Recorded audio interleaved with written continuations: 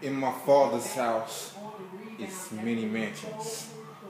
That's the word for the day. If you don't stand for something, you'll fall for anything. You know, a wise man once said. But anyway, the subject for the day, we got going on. All right, let me turn the game down for a little bit.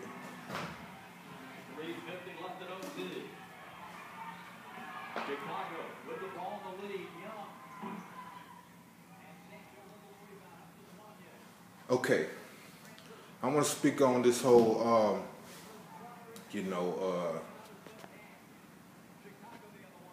thing about, Suge Knight coming at Rick Ross about, talking about he want to fight him and everything like that,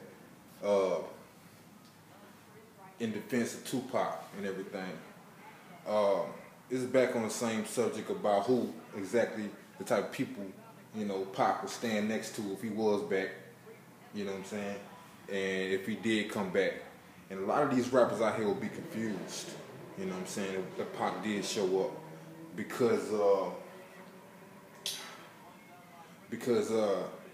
it's obvious that he wouldn't stand next to half you cats. Even you should.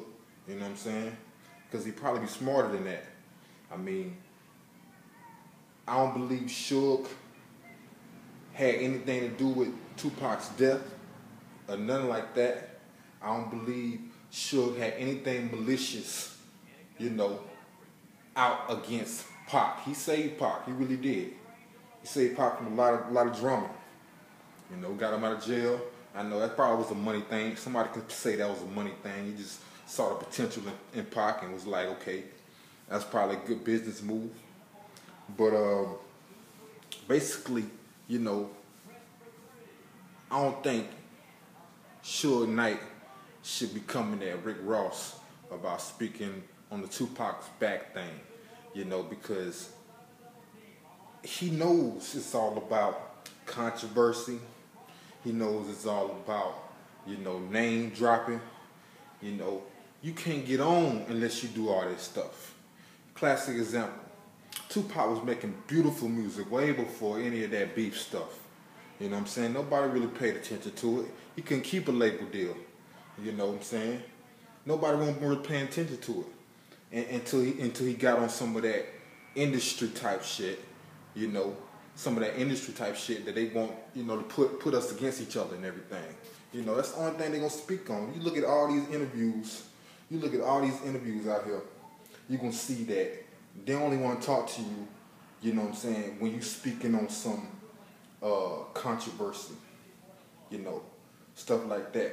They only want to get with you when you're talking about stuff like that, or when you name dropping, and they want to know why you name dropping, and things of that nature. So he should know. He should just peep game and just respect the hustle, and then just be like, cool. That what you got to do. That was a hot record, and go like that. I mean, he ain't saying nothing malicious about Pac. He ain't saying nothing malicious about nobody. He keeping that man name ringing. He keeping the people name ringing that's supposed to be ringing. But like I said, if Pac was back, he wouldn't stand next to some of you cats. And some of you cats probably feel dissed, wondering why. Well, I'm going to tell you why. Okay, it's one thing being about that life or saying you lived that life. Anybody from the ghetto that lived their life, whether they slang crack or gang banged or didn't do any of that and chose to keep it neutral, they still from that life. You know what I'm saying? No matter, because they're affected by it in some way. So to say somebody who didn't actually participate in the destruction of the ghetto, or the hood, or the slums, of our community that I know that I'm from, and I show you that, what I'm saying? I'm going to show you that place. I'm going to show you the whole scenic view of the forgotten city, the Underground Railroad, Macon, GA, where everything started. James Brown got broke here. He got his first record broke here. Same thing with the Allman Brothers. Somebody y'all probably don't know nothing about, but some people do. You got Otis Redding. That's the foundation of soul. And the foundation of soul is the foundation of rap. And the foundation of soul is the foundation of all music. So that's why I call this the home of pop, because this is where all the popular music began. Okay? The Mac Town. The Mac, where ain't nothing else to do but trap. You know? The Hollywood lights don't come down this way. But anyway, you know, just like it was back in the day for places like, you know, Inglewood and the Watts and Compton, you know, those real towns outside of, you know, the Hollywood cities. You know, but anyway, I'm just gonna say that these rappers out here that's trying to stand next to Pac, if he was back, he wouldn't stand next to you, and you would be real confused, and you probably feel real distant, hurt, and not wonder why. But you out here glorifying the stuff that he fought for. He fought to pretty much shed a light on and show people a better way. Now, I ain't gonna front on nobody that lived that life that's slanging right now, or that's slanging drugs, or I ain't gonna get no pass to nobody that's shooting another, you know, nation, you know, somebody within his own nation. But I ain't gonna get no pass to nobody doing that on the gangbang tip. That's just divide and conquer. Y'all just falling into that whole structure that they want us out here living. That's why they put it in the music. That's why they put it in all this stuff, in the movies. You know, we still live in the 80s, Ronald Reagan era, out here, you know, thinking when the crack was getting, I mean, when the drugs was being flooded onto the streets through the government. But, you know, that stuff is not proven, it's not fact. But ain't no poppy fields, you know, on Bankhead. You know what I'm saying? Ain't no poppy fields, you know, in Decatur. You know, ain't no poppy fields in the Mac Town. You know, so you got to put everything in perspective. You know, so like I was saying, it's one thing to have done and lived the so-called life, live in that, and it's another thing to glorify it.